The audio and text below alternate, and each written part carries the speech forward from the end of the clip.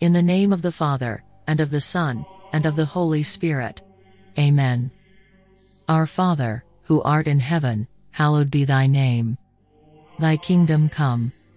Thy will be done, on earth as it is in heaven. Give us this day our daily bread. And forgive us our trespasses, as we forgive those who trespass against us. And lead us not into temptation, but deliver us from evil. For thine is the kingdom, the power and the glory, forever and ever. Amen. Glory be to the Father, and to the Son, and to the Holy Spirit, as it was in the beginning, is now, and ever shall be, world without end. Amen. In the name of the Father, and of the Son, and of the Holy Spirit. Amen.